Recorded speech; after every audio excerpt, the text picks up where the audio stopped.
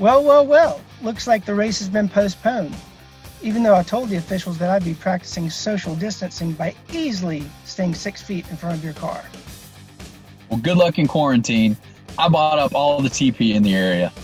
Huh. Oh yeah? Well, joke's on you, bro. I bought up all the plungers.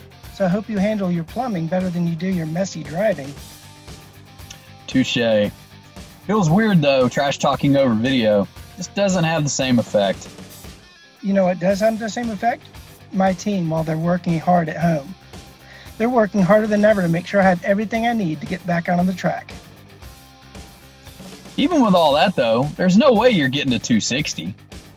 You lie, bro. You sit on a throne of lies. We may have taken a step back, but diamonds get better with pressure. So I tell you what, we're going to come out of this thing stronger than ever. Yeah, right. What was that? I said, yeah, right. Yeah, nah, man, you're cutting out. What was that? I said, yeah, right. Your internet must be as weak as your racing skills. By the way, I could totally hear you the whole time. You know, I was talking to my good friend Grant Cardone the other day. He says, negativity never helped anybody.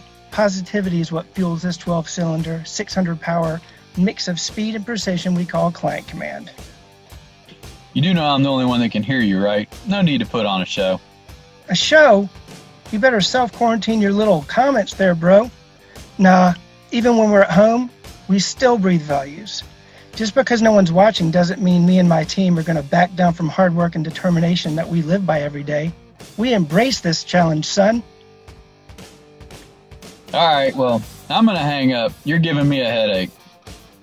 Well, I hope you have a baby aspirin to take for your little headache. Tell you what, dude, when we get back out on the track, I'm going to flatten the curve with your face. I'll see you on the track, Jack.